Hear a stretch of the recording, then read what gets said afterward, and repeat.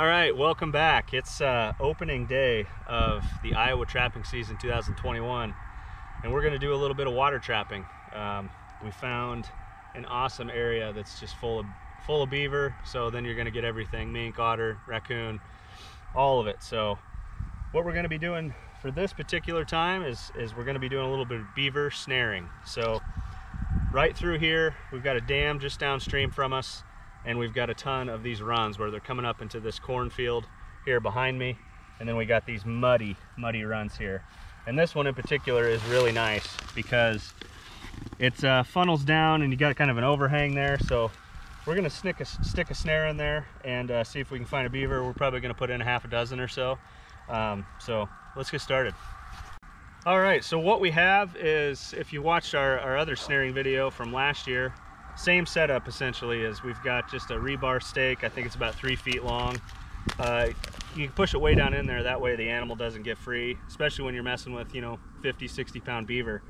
You're going to want something that's going to hold them in place, because this particular set is generally not going to kill them, so they're going to be alive when you get there. So what we'll do is we'll take our rebar stake here. It's just got about a 12-inch piece of number 9 wire on it. We've got a snare, just your aircraft cable, basic snare. You can find these online, you can build them however you want to do it. Take that on this end here, and like I said, we're going to go right into this overlay. So I'll push it down as far as I can get it, then we'll have to hammer it in. It's about as far as I can push. We just got a mallet here.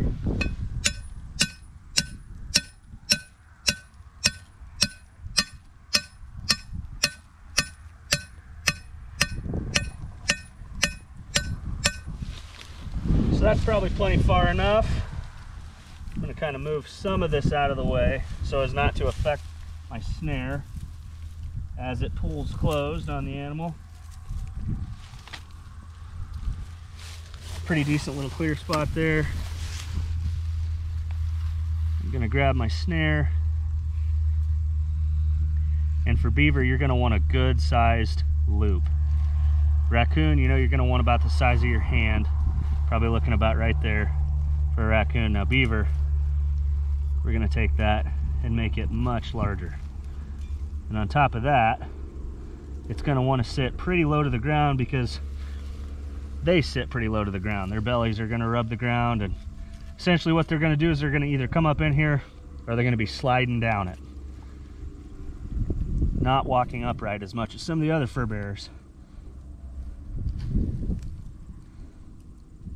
We've got our snare support here. This one in particular is just a little piece of plastic hose, just slightly bigger, to support that aircraft cable and that number 9 wire. But it's going to sit about right there. So that's basically what we're going to have for all of these. We're going to fill in several. Each one's going to look a little bit different, but we're going to come back in the morning after we set the rest of these and see if we can catch one. Thanks for watching.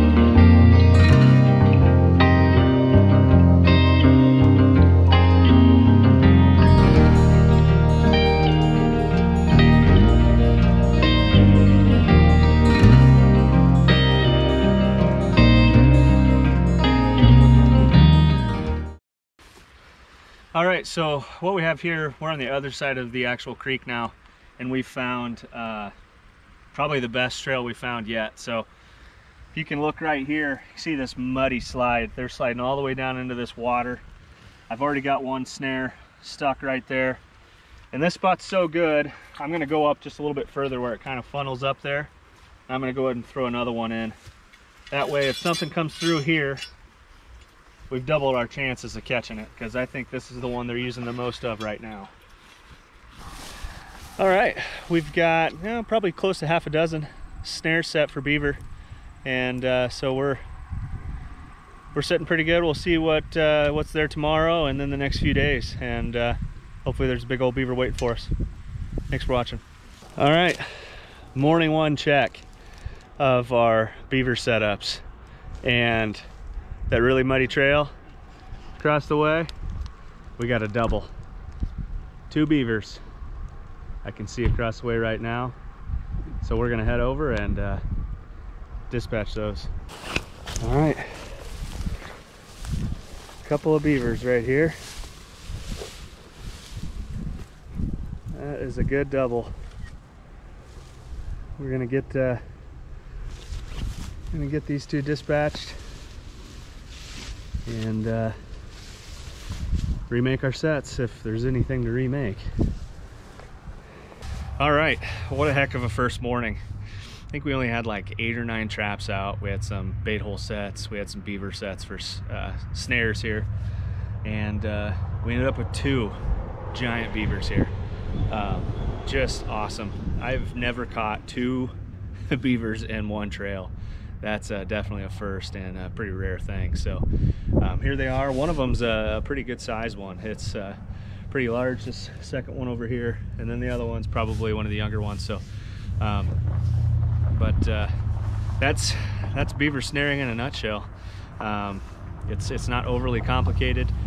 The most important thing is you got to look for the sign, and once you find that good sign, just make sure you make a good set, good solid set, make your snare the right size, and it's gonna happen. So thanks for watching. Stay tuned for more trapping videos. They'll be coming. You saw our bait hole set video from this year. A couple of coons over there for that one. So thanks for watching. Make sure to subscribe. All right, just kidding. Coming at you with a little bit of bonus content here. So out here for day 2 of checking traps, because we still have some of our snares out for another day or 2. And we got a nice rare catch that I just couldn't let you not see. So in our beaver runs, we had all those snares, and today we've got a nice, really big bonus otter. You do not catch these very often, at least in the state of Iowa. They're starting to make a comeback, but you don't catch them very often, and this one appears to be really, really big. So I'm gonna get this otter out of this trap. All right, we got it out. This is a giant, beautiful boar otter.